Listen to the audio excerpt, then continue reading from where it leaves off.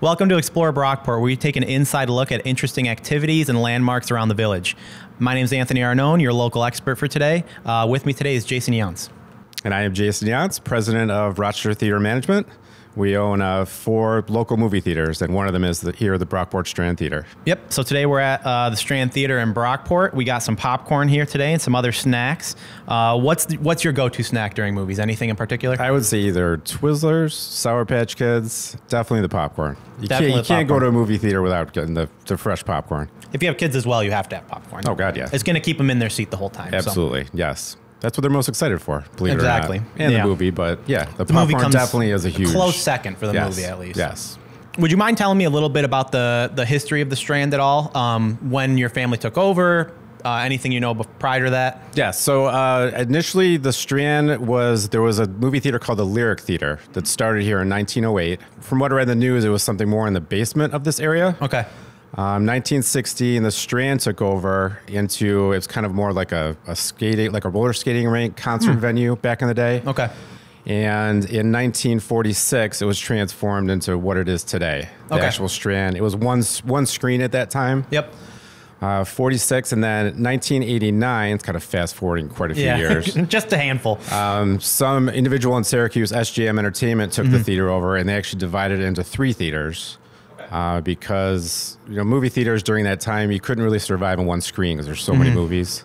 So it was divided into 3 theaters, and then we took over the Strand in 1994. Awesome. My father, was his first theater that he purchased. So I grew up in Brockport, and I always heard this, I don't know if it's a rumor or anything, but I always heard that the Strand is the second oldest theater, I don't know if it's movie theater or theater in the country. Do you know if there's any basis to that at all? So technically it's the second oldest movie theater still running first run movies. Ah, okay, I see. So that's how it works. There's gonna be a lot of theaters out there that are still showing very old movies, not even showing movies, just here and there.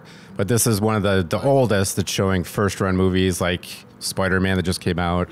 How do you guys go about securing films? Do you guys ever get films in advance, like Spider-Man, like you mentioned? Do you watch it a day early, a few days early? No. No, really? Yeah, they're so strict about the release dates and everything that nobody in the industry can get digital copies beforehand. Really? So if they announce a certain release date, like Spider-Man December 17th, the earliest we'll get it is December 16th. Interesting. Yeah, so no, we don't necessarily get them ahead of time. Were there any momentous releases throughout your time of owning theaters that really stand out to you? Yes, I would say one of the biggest ones was Titanic. When Titanic came out, it played in theaters for months. Okay. I think it played here at the Strand for at least 2, maybe 3 months. Really? That's actually insane. That's very unheard of for a movie to play for that long. Did it do well that entire time? Oh yeah, it was amazing. It did such fantastic business. A monumentous one would be Avengers Endgame.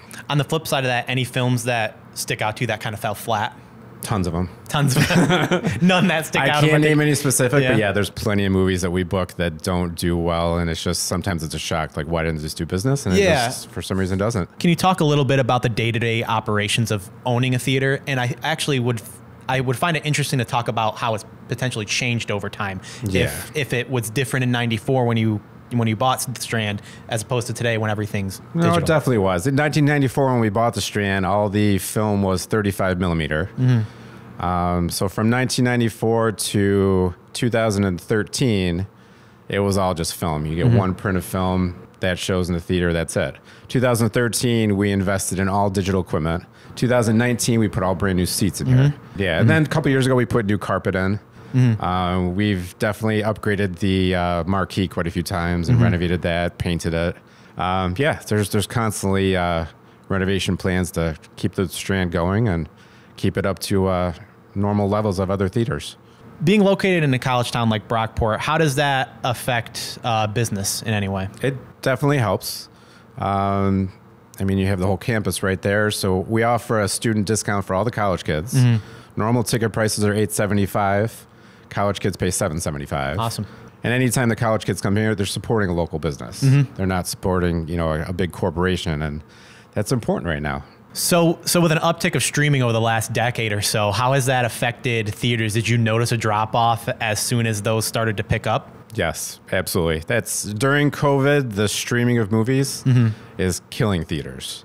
And it's getting away from it now. It was okay during COVID while everybody was in lockdown, and you couldn't leave your house, and that's fine. But really, for movie theaters to survive, they have to be in theaters first for a period of time, at least a month, 2 months. So you mentioned COVID, and obviously that had an impact across the country and on movie theaters in particular. Can you talk about the impact on the Strand in specific and how that affected business? Absolutely horrible. Came out of the, well, we knew COVID was coming, but it just came out of the blue. I remember it was March 17th, New York State told us that we had to shut down all theaters in New York State. So we were closed down for 8 months. Wow. Zero revenue coming in. We had zero government assistance at that point because everything was just kind of on hold. Finally, once we did reopen, New York State said we were at 25% capacity. Yep. We had to space people out in the theaters. And it was okay, but it wasn't anywhere near what we normally did with business. Yeah. Things are improving, but it was a horrible battle. Yeah. And it was something I don't want to go through again. Do you have any memories as a family from when you took over the Strand? I would just say growing up, this is kind of like a family thing.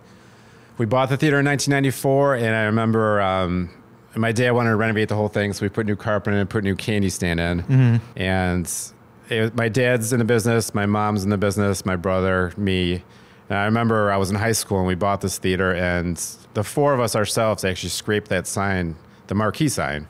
Scraped the whole sign down, painted the whole sign. It was kind of a nice little family bonding moment. I mean, not many people get to do that and transform a business and present it to the public. And I don't know, it kind of meant a lot to our family. Thanks for sitting down with me today, Jason. It was great to explore Brockport and learn more about the Strand Theater and its history in the Village.